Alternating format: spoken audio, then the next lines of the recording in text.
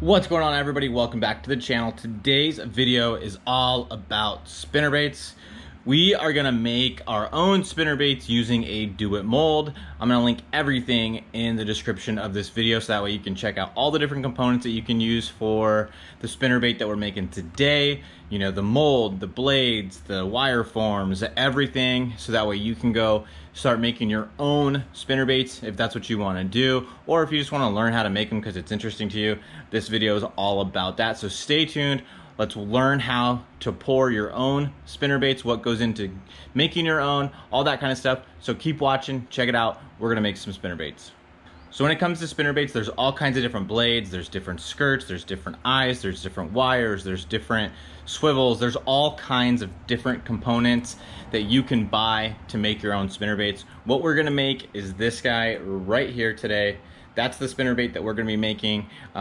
This is probably one of my favorite color schemes, is this, you know, plain lead with a little bit of chartreuse white and that, you know, black and white clearish color in the middle of it. That's probably one of my favorite color spinnerbaits to throw. A lot of times I throw, you know, silver blades, but this one, like you can see, has gold blades. I really like this spinnerbait. It's got a thinner wire than some of the other blades out there as well, and I did that on purpose.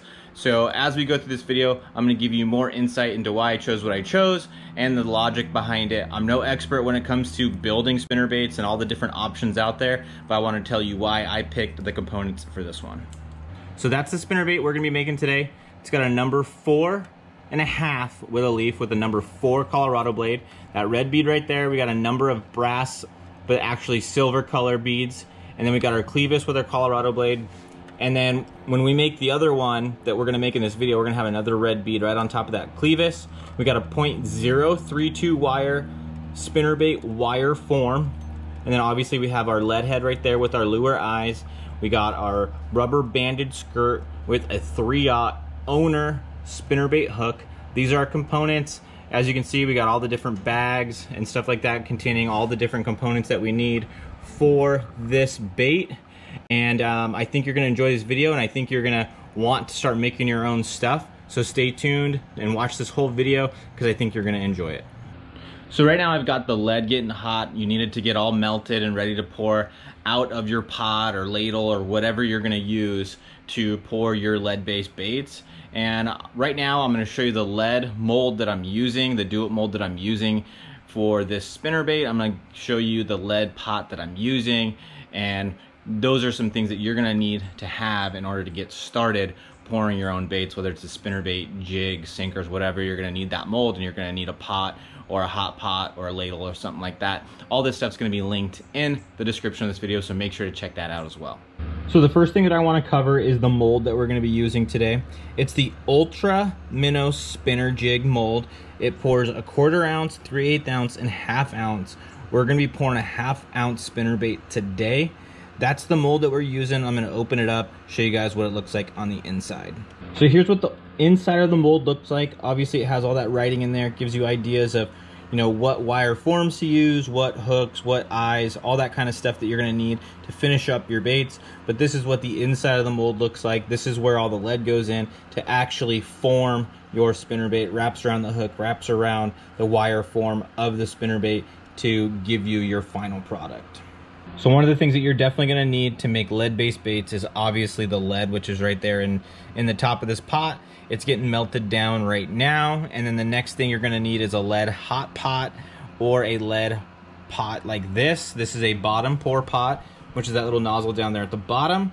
I like to use the pot. The spinnerbait mold itself says to use a ladle. I don't have a ladle right now, so we're not gonna use one in this video, but that is a better way to utilize this mold, is with a ladle. And basically what you do with the ladle is just scoop the melted lead out of the top of this pot and then use the ladle to pour it into the mold.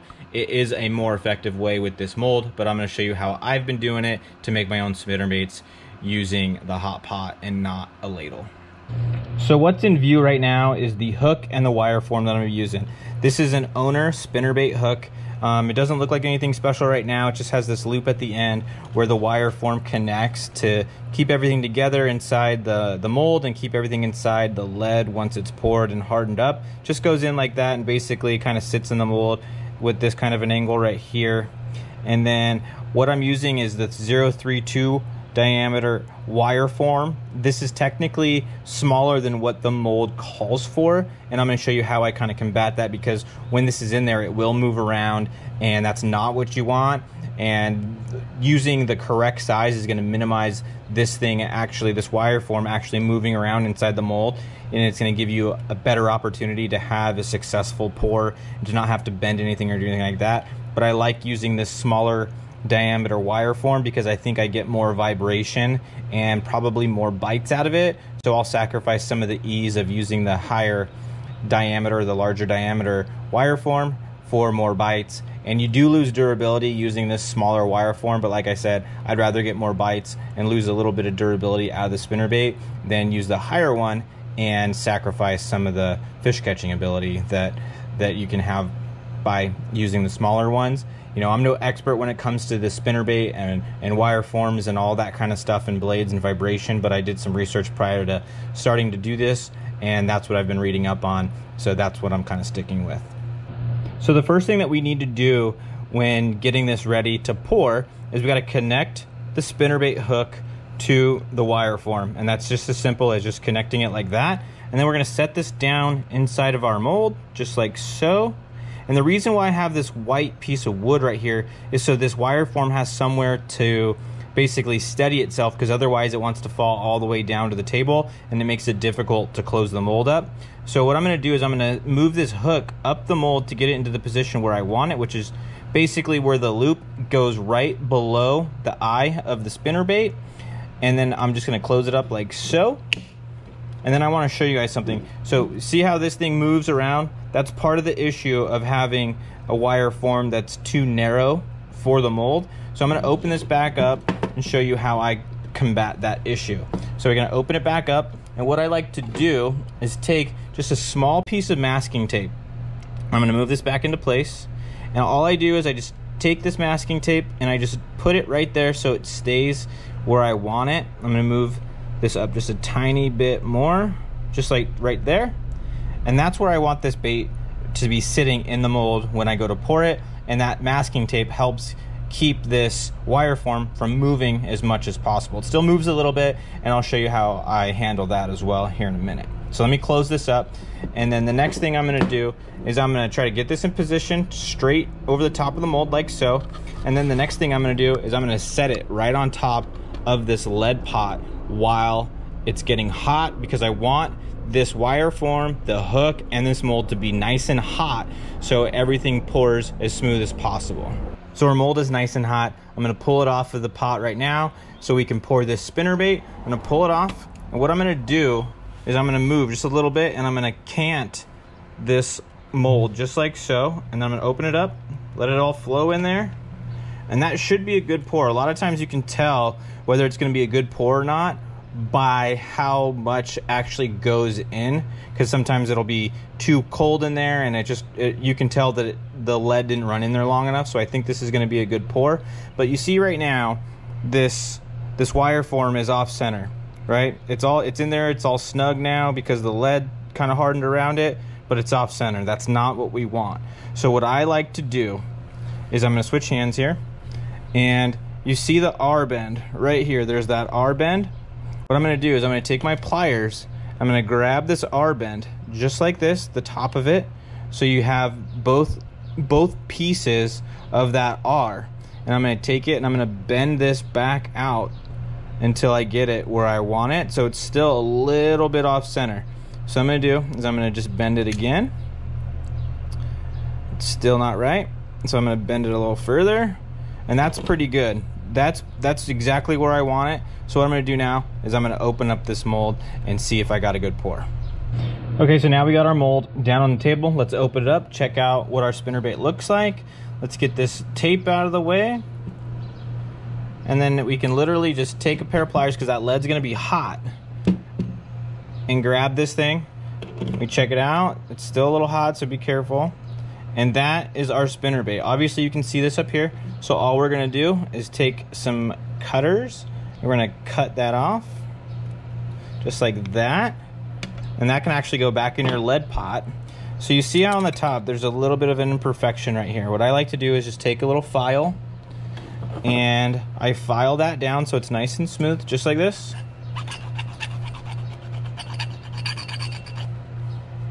That's all it takes, is just that right there. So now we got our nice and smooth. It's exactly how I want it. And now it's ready for all the components.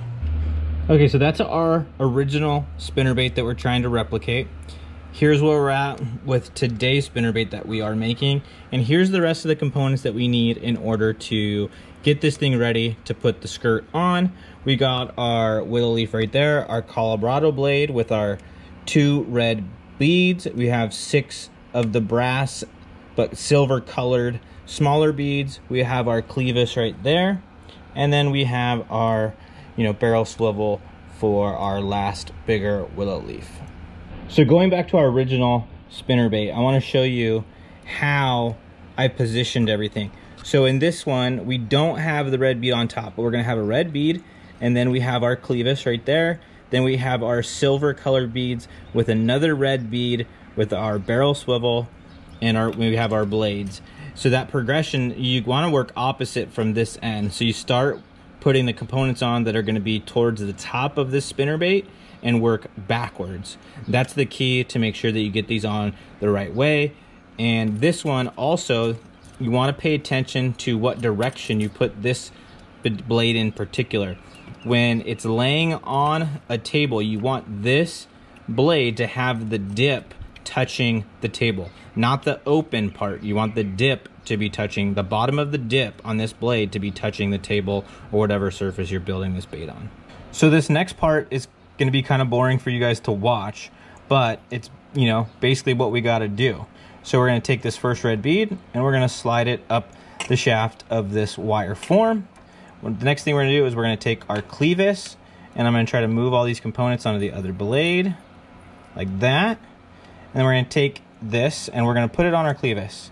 And we want to make sure, like I said just a second ago, that we want that bottom of the blade to be touching the table when it lays flat. So we're going to test that right here, and it does just like that. So then we're going to take our silver beads and put our silver beads on one by one.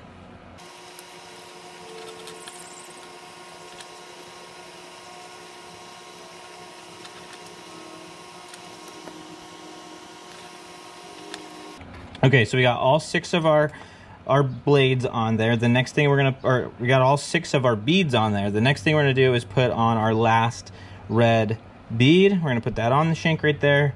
And now we're ready to put our swivel on. So when it gets kind of tricky when you get to the swivel, because you have to put that bend, just like this one has right here, that bend. You gotta put that bend into the wire, and I'll show you how to do that now. Okay, so what you want are round nose pliers, just like these are. You can see how the nose on these are completely round, and that's gonna help you be able to put that bend in the wire and have it be round rather than a squared off bend or something like that. So you want that round bend. I mean, you could do it with other pliers, but this is what they're made to do, is put round bends in wire like that. So what we're gonna do is we're gonna start it and just start that bend just a little bit, just like this.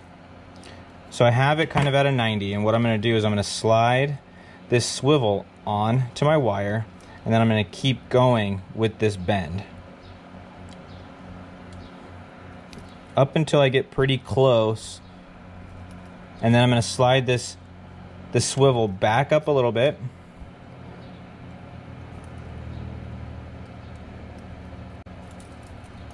This is where it gets tough, is when you have them all connected close like that. So bring it closer to the camera, and then you're gonna want this bend to touch. You're gonna want it to touch itself, so that way that swivel can't fall off. And I like to go just a little bit past it. I'll show you in a second here. And it's gonna go just like that. That actually turned out pretty well. It kind of was a little bit clumsy, but it turned out pretty good.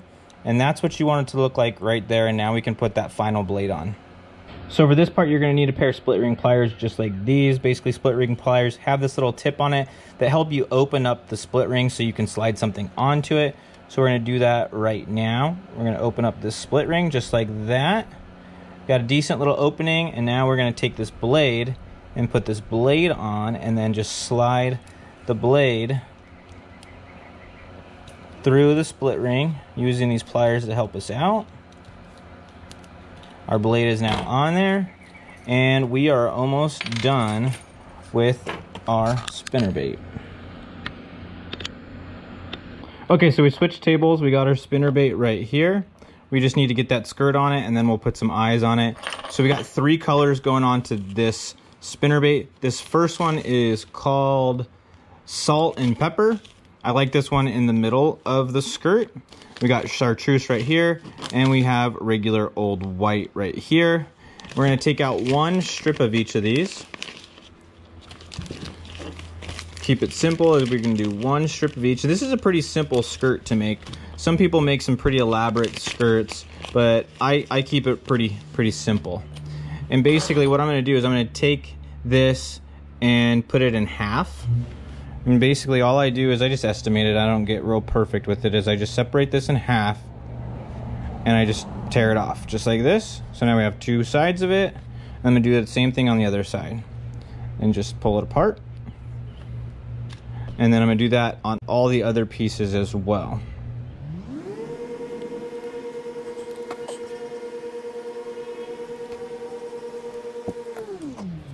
So now we have all 3 of our pieces ready to go, and now we just got to get it onto our skirting tool and put these 3 pieces together. So this is my skirt tool. There's a lot of different ones on the market, but this is the one that I use. I got it years and years ago, and it's been working well ever since. So basically what it is this thing has these little metal pieces that slide out right here, and they open up just like this. And that's how you put all your skirt pieces in.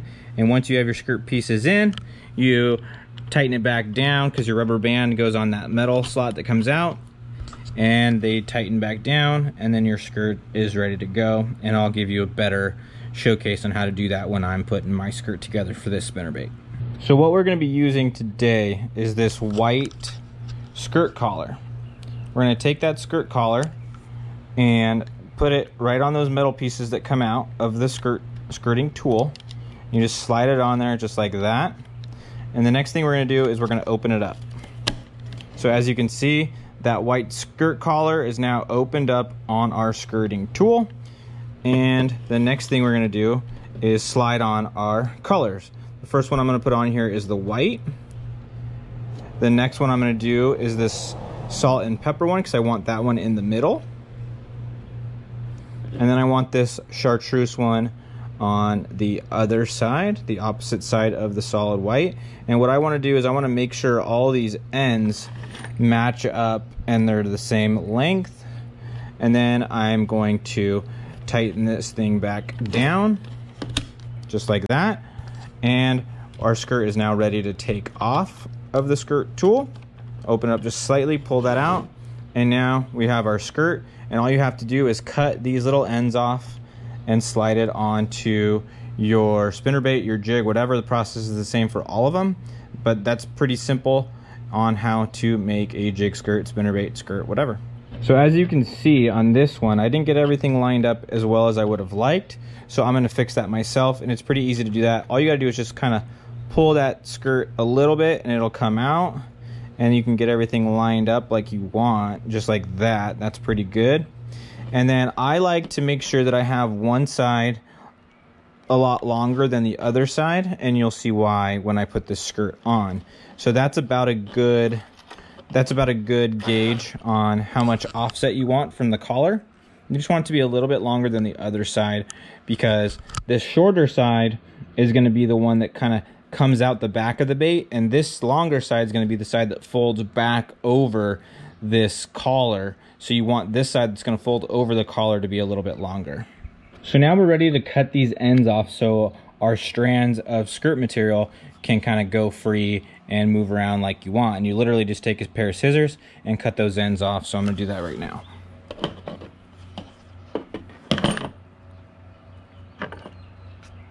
This is where you want these ends to kind of come together, so they're all going to be relatively equal in length. So we got one end off. Now it's starting to look more like a skirt like you would think. And then we're going to do that with the other side as well, just like this.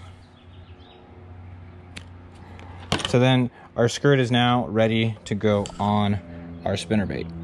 Now before we put our skirt on our new spinnerbait, you want to make sure and pick what side you want to be on top, what side you want to be on bottom. And as you can see in this spinnerbait that we already had made, I want the chartreuse to be on the bottom. So you got to pay attention to that before you slide this skirt onto your spinnerbait or jig.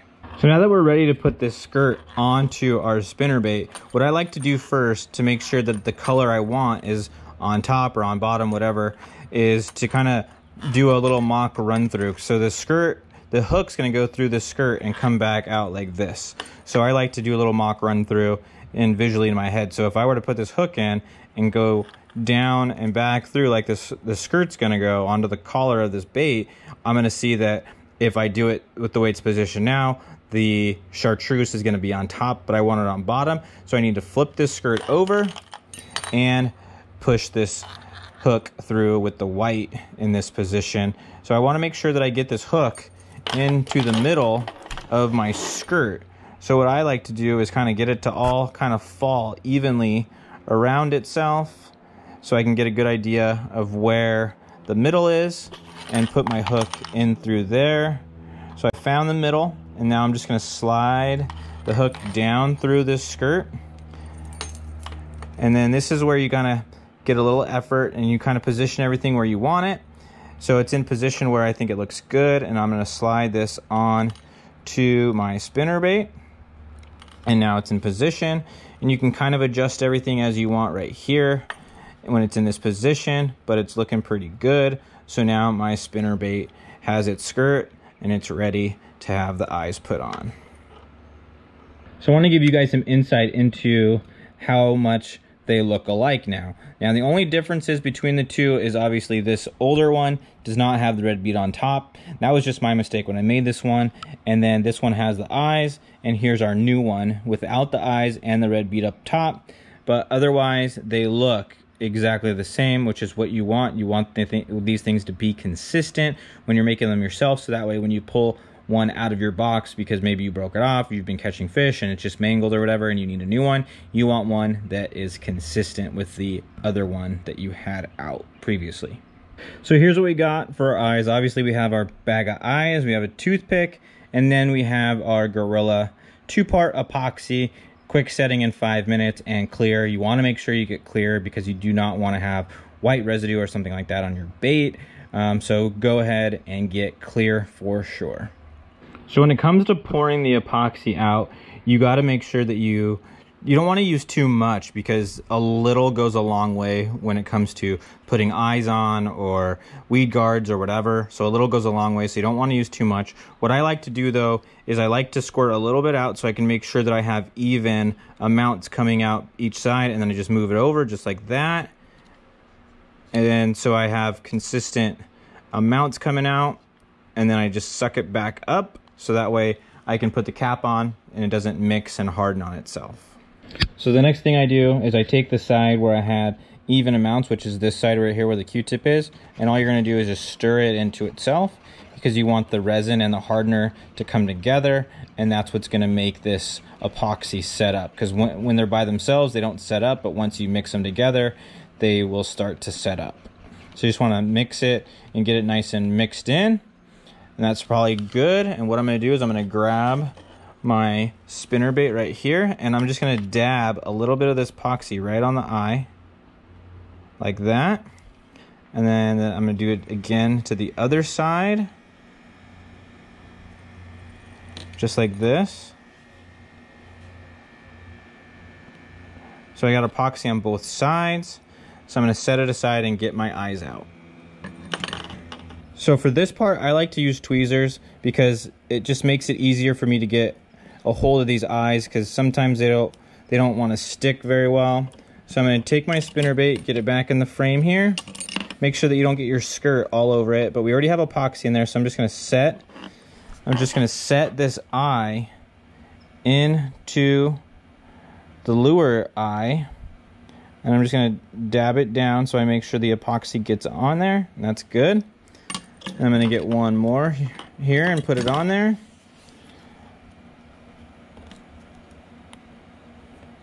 Got it. gonna get the spinnerbait again, get it back into view, and then put it on the spinnerbait, just like that. Dab it in there so I can get epoxy all around it. And then now both eyes are on, so there's that one side, and here's the other side. So now we have eyes on both sides of our spinnerbait. And now all we have to do is let those eyes dry, and we got a spinnerbait ready to go. So as you can see, not too difficult to make your own spinnerbaits. This one I think turned out pretty good. That's one side of it. And then here's the other side. Obviously they look the same on both sides, but this thing still has those eyes that are wet on it. But that spinnerbait turned out pretty darn good. That thing will catch fish, and we will do another video showing me fishing this bait out on the water, catching a couple fish. So stay tuned for that one as well. But these things turned out really, really good. So thanks for watching that video. I really appreciate it. I hope you enjoyed seeing me put that spinnerbait together, how you make it, what kind of components. Now there's a lot that goes into picking what components you want, what size wire you want to use for it, what size blades you want to use, because if you use too big a blade, it's going to pull it up, it's going to give it more vibration, it may be, the blade might be too big for the wire that you chose. So there is some trial and error. I kind of got lucky with this combo and getting it right pretty quick. Do your research, go on forums, all that. I am by no means an expert when it comes to, you know, putting these things together, picking the right blade combinations, all that. I'm still, you know, learning, but I wanted to share with you guys this one that I know is gonna go out and catch fish. So stay tuned for that next video where I'm out on the water. You guys can see me catch fish on these spinnerbaits that I made myself. So that way, I also want to show that, so that way you guys can get this stuff, make them yourself, have confidence that you can make baits that are gonna catch fish. So stay tuned for that video. Please like this video. Please comment on if you have any interest in making your own baits. I really appreciate getting a conversation going in the comments of this video. And please subscribe to my channel. I'm gonna try to do more of these kinds of videos. Hopefully they get better over time. I'm still getting used to, you know, figuring out how to get everything in view and clear and all that. So please stay tuned for more how I, you know, make my own baits. Videos featuring different dual molds, lead-based baits, and plastics are gonna be coming soon as well. So stay tuned for all that. So please like the video, please comment on the video, and please subscribe to my channel. And I'd love it if you stick around, watch a few more videos. So thanks again for watching, and I hope you enjoyed it.